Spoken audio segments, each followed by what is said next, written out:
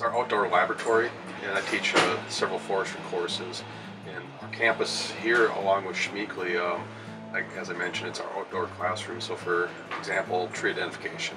Teach a dendrology class, and you couldn't ask for a better resource close to home. You go to other universities, you may have to travel quite a distance to actually find the resource we have just right next to us.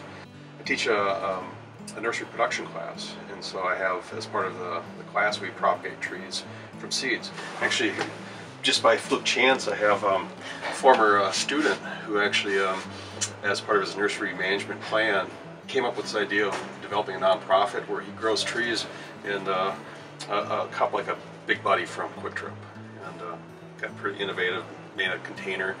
Actually, grew these from seeds, so as part of that class, I have them collect seeds. Schmeekly is one resource that they use to collect seeds that we later on propagate in our class, and then grow seedlings of that size. And so our fire student members actually participated in putting on a prescribed burn up in Schmeekly.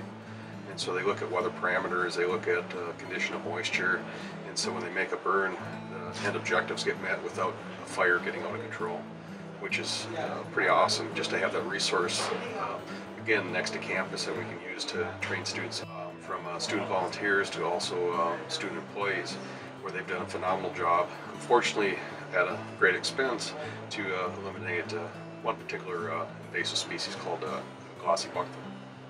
So again, it gives land management skills, opportunities for students. Again, it's our next door neighbor, our extension of the classroom, our outdoor classroom. So I refer to the Schmeekly effect. There's a cool body of literature out there on the effects of green infrastructure, and so communing with nature, actually taking a walk.